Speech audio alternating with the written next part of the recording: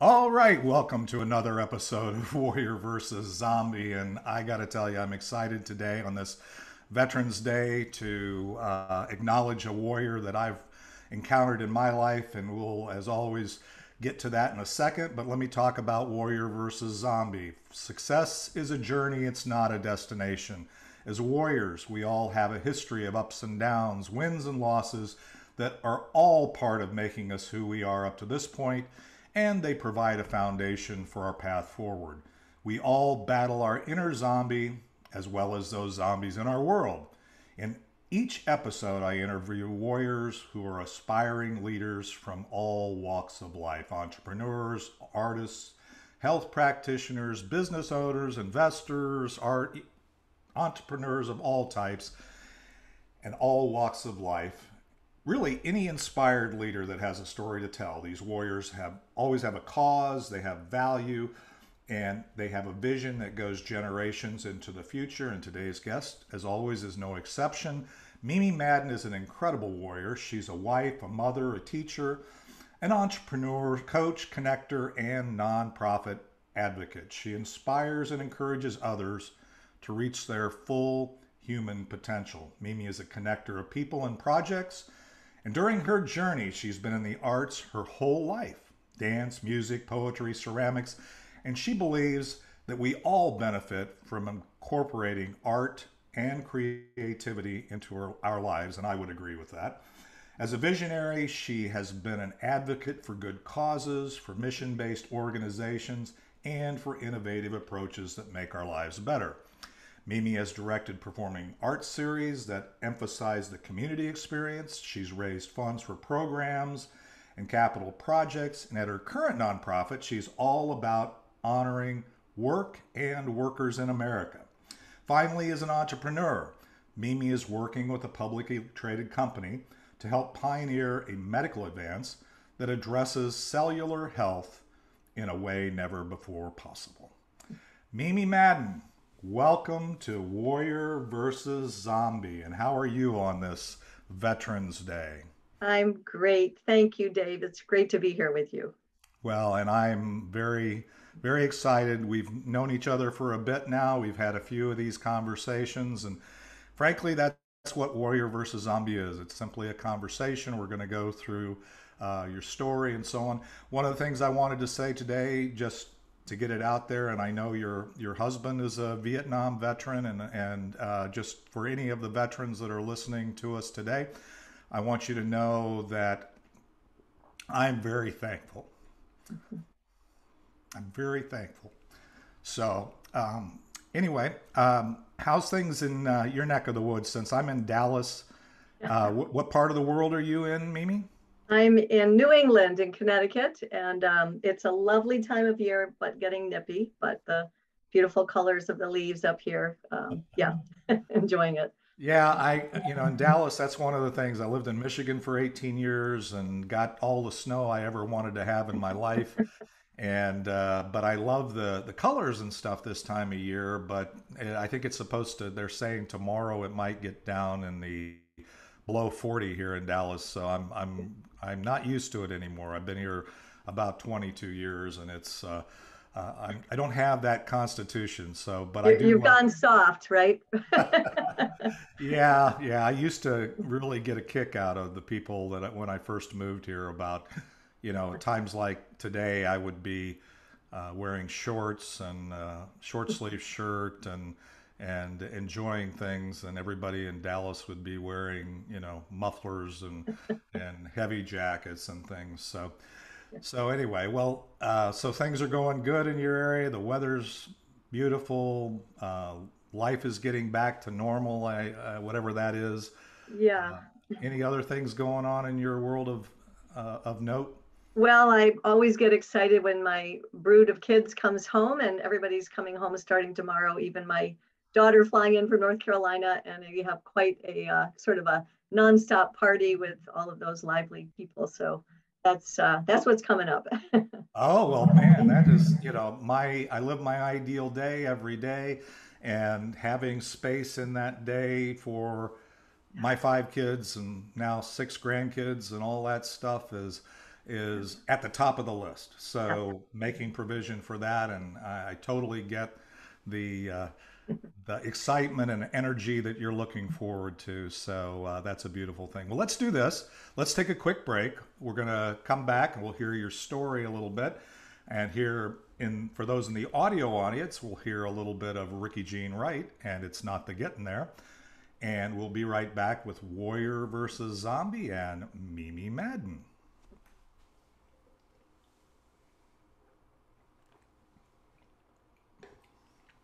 All right, we are back. And Mimi, as I indicated to you earlier, and where we're at this point in our discussion, is I really want to hear how you got from wherever you started to today. And then we'll take another break. So how's that sound? That sounds great.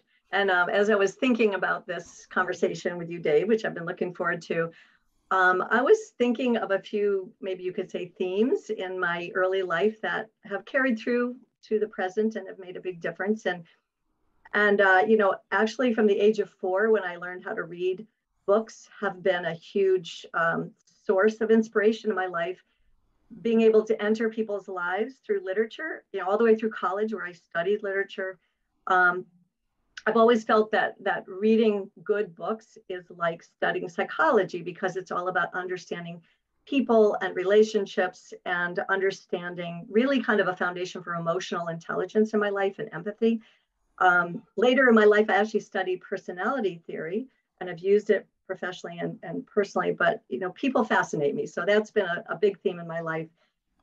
Also just a real love for the outdoors. I somehow, growing up in suburban Hartford, was able to find kind of magical places, even on the edges of our neighborhood. And then when I was maybe 13, my family started going up to the Maine coast for summers. And I fell in love, had actually felt like a love affair with the Maine coast. And I sort of pine away, no pun intended, during the winter. You know, it's just a place of adventure and discovery, which I love still to this day. And I guess another very strong theme, which I know we share, is from a pretty young age, a very deep awareness of a personal God who loves me and is expressed in the creation, especially.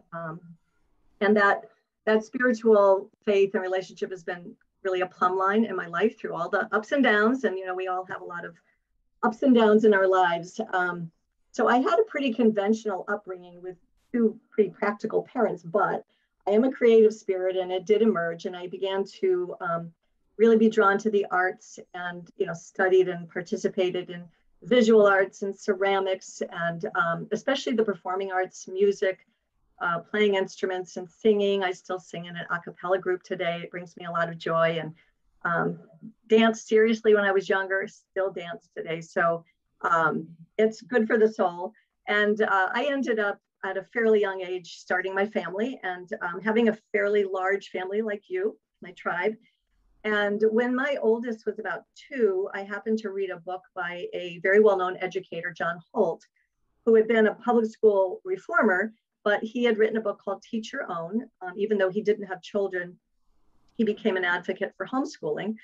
And what caught my attention, which again has to do with my love of learning, is he identified that there's a continuum of learning for children. Children are insatiable curiosity, asking questions and soaking it all up. And then school often can be a big interruption where the table's turned and kids are told what they need to learn and to give correct answers. So, you know, my kids, I did homeschool for many years. They also went into schools, all of them. So I'm not against school by any means, but it had been, it was a wonderful part of our family culture.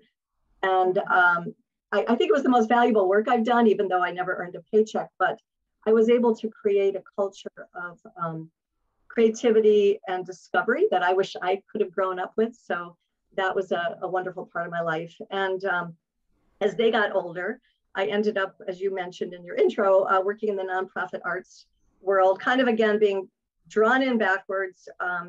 A very well-known composer, musician asked if I would run a performing arts series, actually out of a church.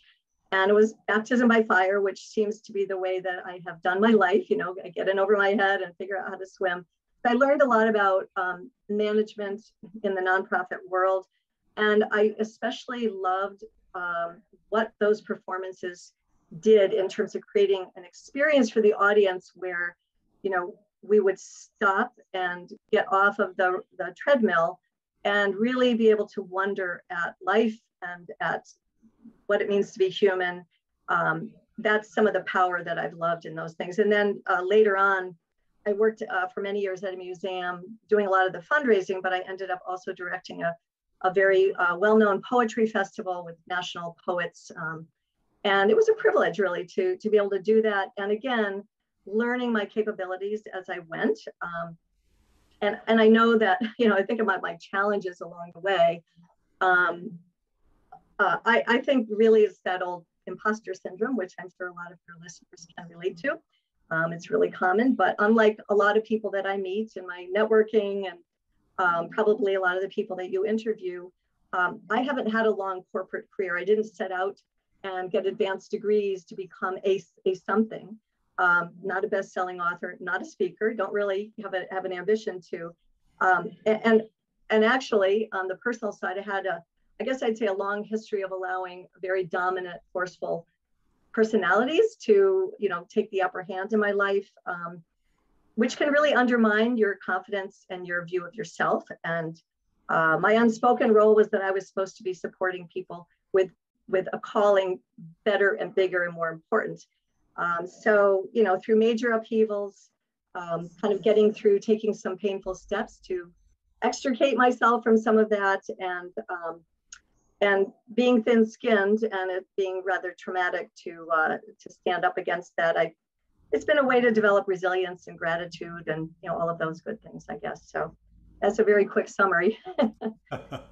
That is a quick summary, and so number of things that you've hit on, which are very powerful. One is the whole concept of learning is not relegated to an institution, but in fact something that we manifest in our lives. And the fact that you started that at a very early age with books, and now, as I always say, warriors continue to learn by in joining or aligning with other warriors on their journey. You can do that so many ways today, right? You can do that in your networking groups, you can do that online, but you have to be intentional. And that's the thing that you really talked about. I think that the other thing you mentioned just at the end here is kind of your own zombies. And you didn't call it that, but I'm going to call it that. But the zombies in our mind that says, hey, I'm not important. I don't have a story to tell. My vision isn't worth anything, or somebody else, relegating somebody else's importance, or, you know, putting you below those. And the reality of it is some of us are meant to be out front, and some of us are really behind the scenes making the people out front be successful. And I think all are warriors.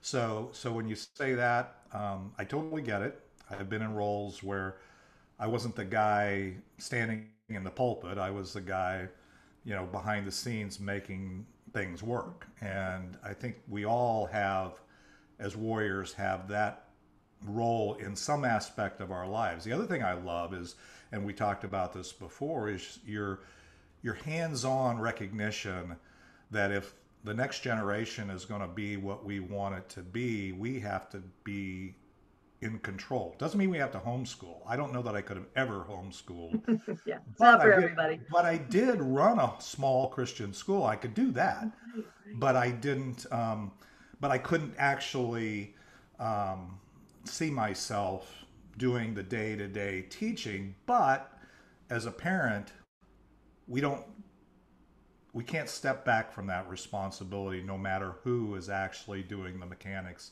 of educating our children. So I love that about your story.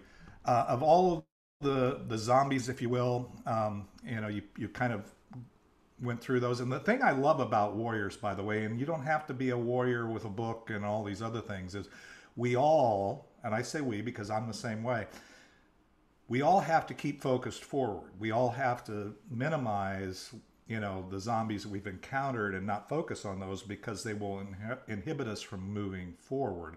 What would you say is the biggest zombie you've overcome? And I know that we've all at this juncture overcome a lot, but what would you say?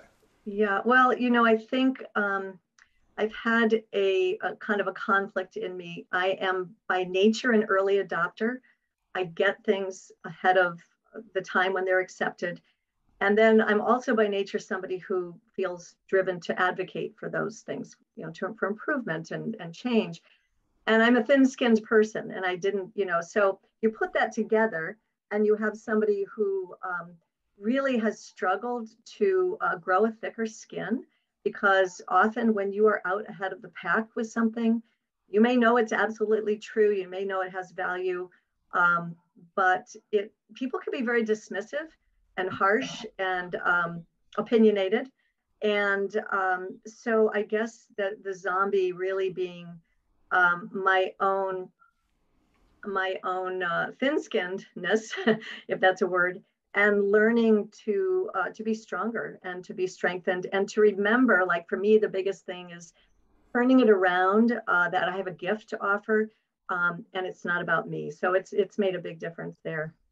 Well, that is brilliant on so many levels. I don't even think you even realize how brilliant that is, that you connected those dots. Because when you were talking, I said, yeah, I now know you well enough to know that that is a real zombie. Because being myself an early adopter, that means when you say you're early adopter, okay, if you really understand that, I mean, I have an MBA from Ward. I mean, I can tell you that means that there's less than, significantly, yes, less usually than 85%, or than, there's 15% of the people, 85% of the people that you encounter are not going to understand or even embrace what it is in any area, technology, new trends. And so that's my superpower, is connecting the dots, seeing dots that other people don't see, and then seeing how they can go forward. And just being able to try and explain that, you're going to get such a massive amount of feedback that says that's stupid, Mhm. or be dismissive of it, and make you feel as though what you're thinking is something's wrong with it. And so I totally get that, and being able to push forward through that, and not think about what others are going to say, is probably a skill that every warrior today needs to have, because the zombie herd is pretty large, and there's many people that will, especially if you're not towing the party line, if you will, it's a challenge. Well, that's great. Thank you for sharing that, and I think that's very authentic. And just the takeaways from that are brilliant. Well, let's do this. Let's take another quick break. I want to talk. I want to get into where you are today, because I know you're doing some exciting stuff focused on work and workers, and I know you're also doing some things that I'm actually participating in with health and wellness, which is a passion of mine as well. And we have warriors that are in that space that listen to us. So let's take a quick break. We'll hear a little more from Ricky Jean Wright, and we'll come back and talk about where you are today with Mimi Madden and Warrior versus Zombie.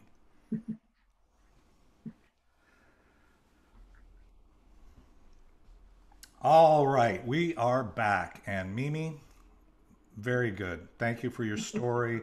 I know there's a whole lot more to tell, because you and I have had a lot of lengthy conversations, and that's one of the challenges, getting this compressed into, Right. 30-minute time frame is always a challenge. And so, but tell me about, number one, why the things you're doing, but then why you're doing what you're doing, the unique value you believe you provide, and if anything were possible, what kind of impact would you like to have with where you are today? Sure. Thanks, Dave. So currently, I do two things, and I'll tell you first about the arts project. It's really pretty wonderful. So about 7 years ago, I had left the museum and the poetry festival for various reasons, because of a toxic director, by the way. But this artist had come to me because she needed help. She had been working on a project, an idea she had at that point about 15 years, to create a massive mural that was going to honor work in this country. She had already worked with thousands of kids on various projects in different states. Her own kids, she always said, were clueless about the wonder and excitement and value of different kinds of work that she was doing, large commission portraits. So she wanted to make a statement that nobody could ignore. So she had somehow gotten about $1 million state challenge grant. We always kid that it's through stalking. She was stalking the governor until he finally just to get her. But we had to raise more than that to have the money. And it was to renovate an old mill building in order to finally install what she'd been creating for all those years. She's very unconventional, more so than me. I thought this could be fun and challenging, out of the box. Somehow we raised the money. We were laughing yesterday. We call ourselves Thelma and Louise. We did keep it legal, however, but you kind of do things and you look back, how did we do that? But she is a real inspiration. People, of course, just like we were talking about all along the way, thought she was crazy. And, would be nice and sometimes give her money, but her determination and her work effort is just raised the bar in my life. I love and admire her tremendously.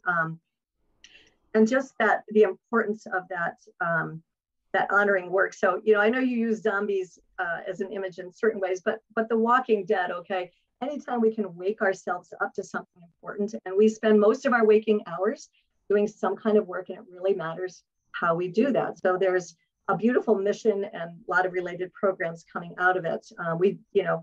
It's a long story. I will just say that the topic of work in itself has been one of great interest to me. We've talked about this, but the issue of how does an individual find what aligns with their gifts, what energizes them, how you can contribute the most to a business or an organization. I love reading books, a kind of an informal student on successful workplaces, like especially applying emotional intelligence into the business culture and seeing it transform the experience for workers, the loyalty, and the bottom line. I just, it's good psychology, and it really makes sense. So so that's one thing I'm doing, and very passionate about it. And I'm the development director. I've helped bring in a lot of people to staff it with Ellen as it's grown. We have wonderful programs for kids, and not quite installed and not quite open, but for anybody listening, take a look at AmericanMuralProject.org, because it's a wonderful thing, and you can go and see the visuals. There's a great virtual event on there, something to look at. And so, through all my now 25 years in the nonprofit sector, I've raised up millions of dollars for good causes. But to be very honest, I didn't really, and Dave, you'll get this, but I didn't really have an understanding of money, like how money worked. I accidentally became an entrepreneur because of this health breakthrough that I'll tell about in a minute. But I think that the light bulb went on for me when I realized that all of these mission-based organizations and programs that the world needs so much, they're mainly funded by people who have figured out how to make money work for you, to take away the trading hours for dollars scenario. And my father had been traditional, had done the investing and saving, and I hadn't. So anyway, having advocated, I wasn't really comfortable that I was going to be in business, but I had advocated for things, which is selling in a way, it's selling with heart, I guess I'd say. So, if you think in terms of honoring work, my journey really began because of the work of one man. And I'll tell this story quickly, but it's one of the things I love the most. So there was a scientist at Duke University back in the 60s who discovered a core system in our body. And it's such an important discovery that later he was awarded what's called the Smithsonian's Crescent Medal for top discoveries, awarded to people like Madame Curie, Alexander Graham Bell, Tesla, the Wright brothers, Henry Ford, on and on. So the reason it was so important, because that system, as they studied it over the years, they realized when it works well, pours out antioxidants when we're young, we're healthy generally. as it slows down, which it does for everybody, even if you are doing everything for fitness and eating well, it slows, and that's the cause of increasing cell damage, or for anybody who's in health and wellness, oxidative stress, they know that term. I didn't at the time. But that is the cause of aging and over 200 diseases. So basically, they had found the core cause, and they thought for a while, all these scientists in this field, that maybe they could supplement what we didn't do well as we aged, but they found out it really didn't touch the problem. So it's supplementation only has limitations. So the best part of this story that I love is that Dr. McCord asked a different question. He thought outside of the box. And I like to remember this. We need to always be willing to ask the questions, even if they seem silly or irrelevant, or maybe the answer is obvious. So he wondered that instead of taking the supplement approach, could it be possible to turn the original system back on? And it was a resounding yes. He did it. This group of scientists did it. Actually, they're Western medicine. They did it with a synergistic combination of herbs. Another great theme that we've talked about is synergy. The multiplication of good things. They found that within a month there was a drastic 40% shift in that cell damage. So because our body is an amazing healing machine. So I like this analogy that we lose our power up here a lot. Okay, it's one of the problems in the winter with the storms and all the trees. And when we do, we have a lot of resources. We get candles, generator, flashlights, fires. We have wood stoves for that. But when the power company fixes the main problem, there's just no comparison. So it is the difference, because just like our house, this system is already wired into every cell. So the beauty is that the switch can go on. And I love being part of something that truly is considered an historic breakthrough. To see now almost 20,000 published studies where they're trying to create drugs that activate the system. So it's a big area of focus, and it's been very rewarding to share this with people, because of you were asking about impact, like what impact do I want to have? So I think with the American Mural Project, obviously waking people up to appreciate and honor work and extend that appreciation to others, because it's transformative. For this, it is waking up our body's system that's there. So again, it's like an activation theme, human potential, but to see what that means to different people, because you have one core problem and you can resolve it expensively, naturally, and then to see where the body can adjust and help. And the biggest thing really is prevention. The sexy stories are when somebody has a dramatic, improvement, but really the long range this is at the genetic level. So, if somebody's scientific listening to this, go look at the science of NRF2 activation. It is a phenomenal product. And I'm always here to have conversations for people interested in learning about the first original one. Yeah. Well, that's awesome.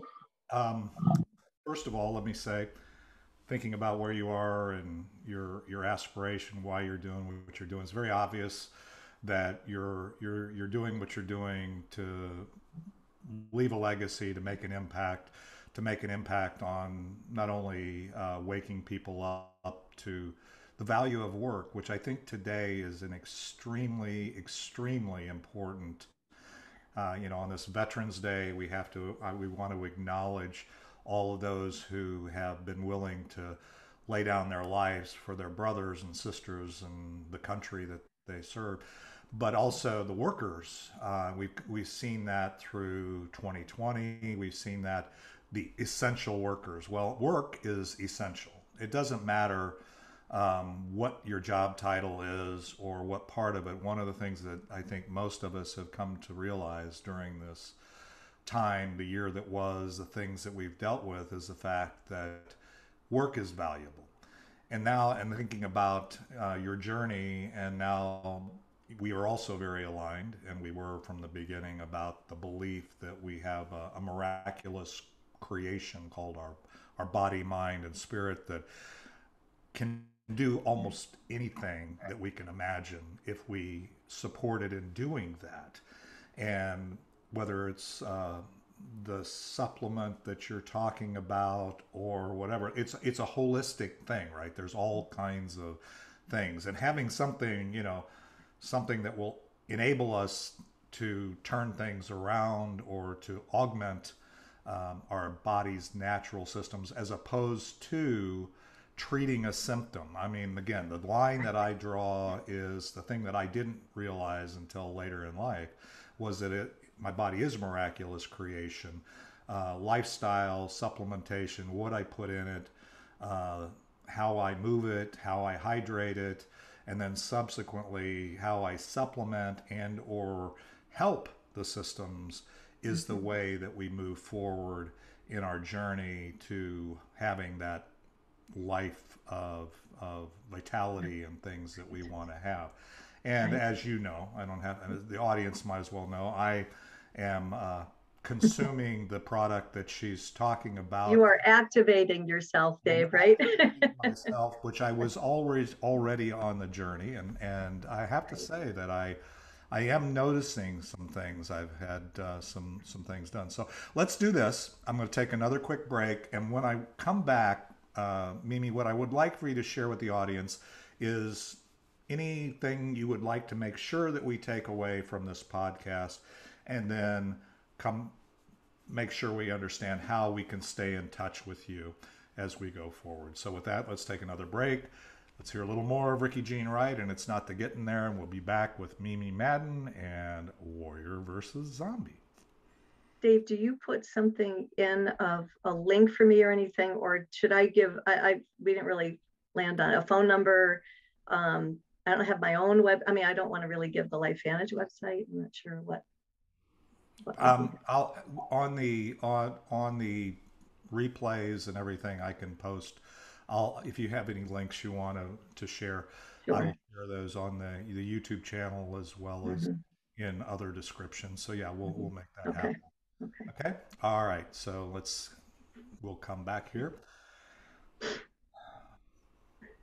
All right, we are back, and Mimi, it's been an awesome journey.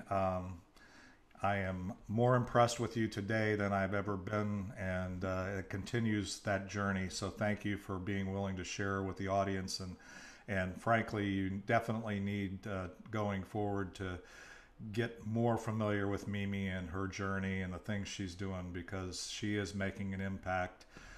And that's what I love about Warrior versus Zombie. We believe everybody has a story to tell. We believe everybody has is a warrior if they're doing what they can to move forward in their own intention, and you're doing that in spades. All right, so I've given you a little bit of runway here. What would you want us to take away from this podcast if we took away anything? Well, I think that the belief that you can make it happen for yourself. We all come with different pieces given to us, different experiences. We all have a ton of potential that we don't tap into in many, many ways. Um, and it's a more exciting, rewarding life to have a growth mindset. And the more you start on that journey, the more you find people. That's how I found you, Dave.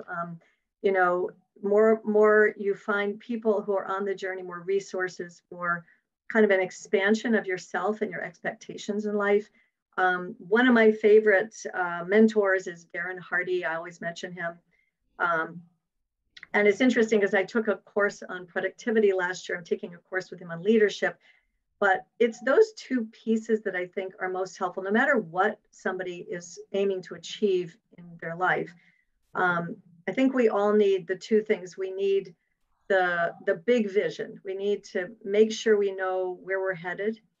And then what Darren Hardy's whole big thing is his gospel is that consistency is queen. So you really then need to figure out how to shift things on a daily basis in your life so that you are incorporating small steps that you do over and over again. And, I was even looking back thinking just the last 2 years. So COVID's had a lot of silver linings for many of us, which a big one is to connect with people anywhere, like we're doing now. Um, but just it's so grateful to see a real shift in the last 2 years. So if you get on the trajectory towards something positive, where you want to create an impact and make a difference with your life, and then you devote yourself, give some time to the discipline of how to get there in the little steps. Because what Darren Hardy always says is, you have your big, hairy, audacious goals, your stairway. Um, you know what's up there, but break it into the steps. But he says, don't get up and look up to the top every day.